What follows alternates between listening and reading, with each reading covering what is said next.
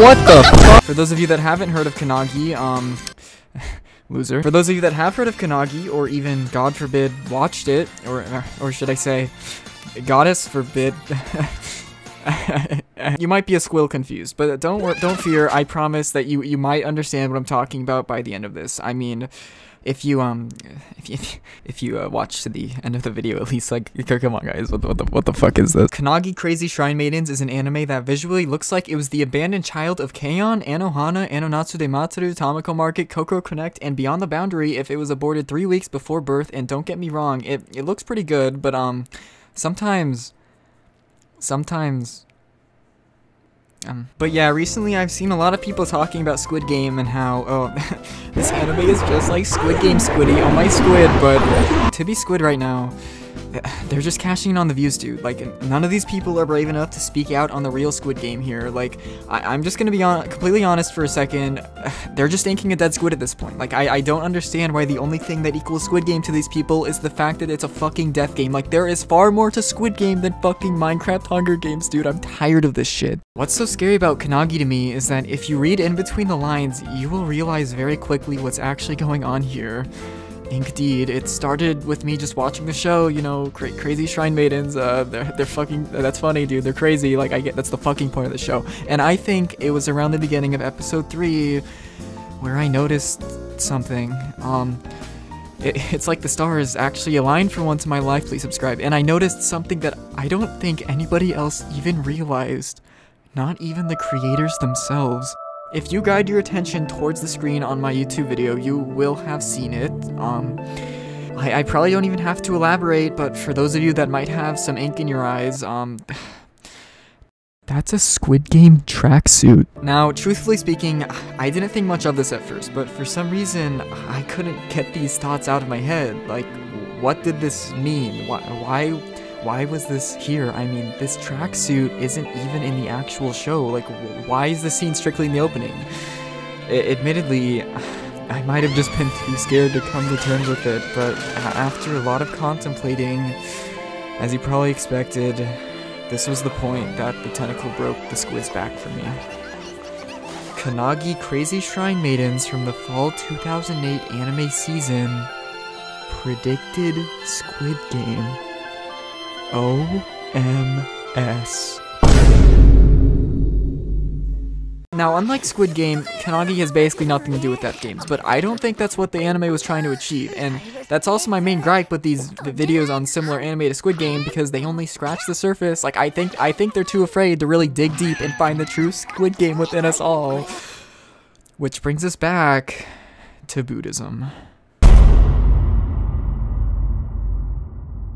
As I'm sure many of you are aware, Buddhism is one of the main religions celebrated in Japan, and Kannagi is no different. I mean, the name of the show, along with Nagi herself, is based on the Buddhist deity under the same name, so yeah, there's definitely some overlap to be had there. And for those of you who haven't watched these Crazy Shrine Maidens yet, basically, this guy has this old wooden statue made from this ancient sacred tree, and he walks outside to go to school, but then he watches a cute girl burst out of the statue, and he's like, damn, that was kind of fucking hot. And now they live together, right? And they pretend to do brother-sister roleplay, and no, I wasn't joking about that. So yeah, this girl is basically a goddess, but she can't really do anything, so just think of her like Aqua from Konosuba with some slight downgrades, and you know, you basically have the same character. Now, the thing with Nagi is, she actually gains more power the more people that worship her, and of course, the only way to do that is to fulfill her dream of becoming an idol, so thanks for spoiling that shit in the opening, I guess. But this is where it gets dark.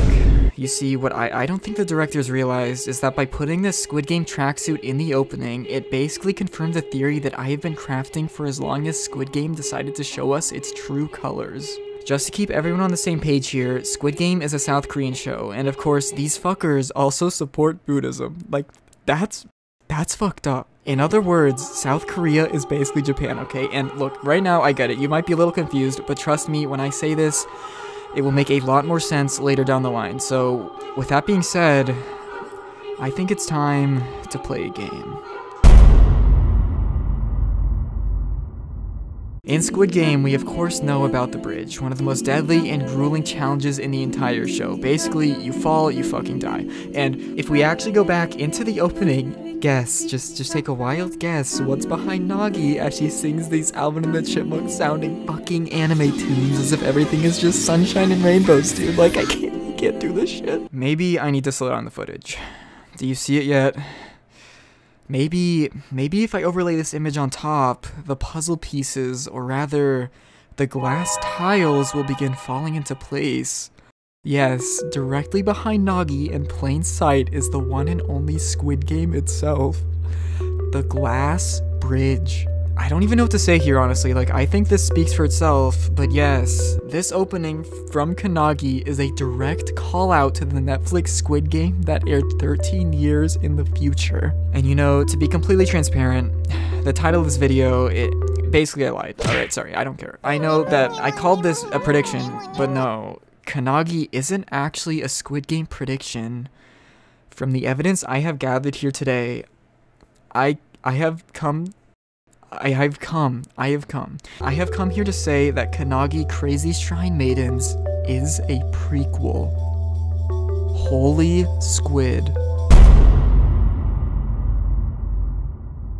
Now, as we know, Nagi's main goal in this anime is to become an idol, right? And from this opening, we would assume that she achieved her dreams, but the thing is, did she? I don't know. I mean, in the show itself, sort of spoilers, she doesn't become a fucking idol, dude. But maybe she did. I don't know. But I think that there's more going on here than we actually think. This might be a little scary, but from what I've gathered, I think Nagi was an aspiring idol doing everything she possibly could, but just like me, she went broke, okay? I mean, if we recall from earlier, she literally has to live in this guy's house because she was teleported into the world with nothing more than the clothes on her back. And I'm thinking, somewhere down the line, as she strived to become the true idol master, she went fucking bankrupt, dude. Like, she went millions in debt. I mean, if I learned anything from Love Live, it's that being an idol is very expensive and time-consuming, okay? And at this point, she's lost all hope, right? She has nowhere to turn, she's literally homeless, and while contemplating on the brink of suicide, someone taps her shoulder. Yep, it's fucking him. This bitch. Yeah, they play their little fucking paper games, dude, and as you'd probably guess, Nagi shamelessly falls into his trap because she's a fucking retard and calls up Squid Game headquarters to play Squid Game for herself, not realizing what she's actually getting herself into. However, in an act that defies all odds, maybe it's because she's goddess or something, I don't know. I don't even know if goddesses can die, right? But she wins. She wins the Squid Game, man, and all of a sudden, she's bloated. No, not like that. She's rich. She can do anything she wants. And who would have guessed? It's time to become the fucking idol master. You may have thought this though. Why in the opening is Nagi in front of the bridge? Well, let me ask you this. Do you remember why these guys were in front of the bridge? Not only did Nagi become the idol master, but she also became the mastermind of Squid Game itself. She won the 2008 Squid Game Olympics and took over the throne as the corrupt mastermind to oversee the tragedy of the subsequent Squid Games. That's not very Buddhist if you ask me. The fact that she not only won Squid Game but even went to the lengths of shamelessly flaunting her victory is something that I don't think I will ever be able to recover from. Thanks for watching, guys. Sweet dreams. If you actually watch to the end of the video, here's your little kiss.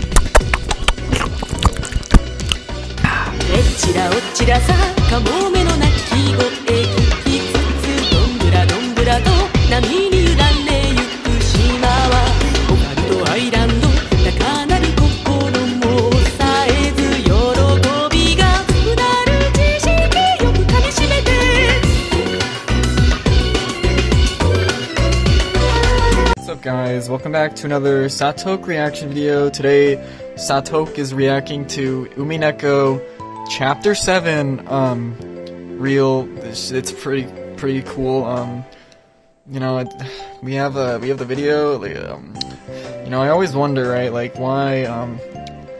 We always ask when they cry. We never ask why they cry. Why is she crying? She's not crying here, but she does have a variant. Hold on. Please be patient with me, I'm a little slow. See? Right there, she's crying. I can do that to her too, but I'm not a fucking, racist, so like I'm not gonna do that shit. Thanks for watching, guys. Hopefully we'll see you in the next Santok reaction video. Goodbye.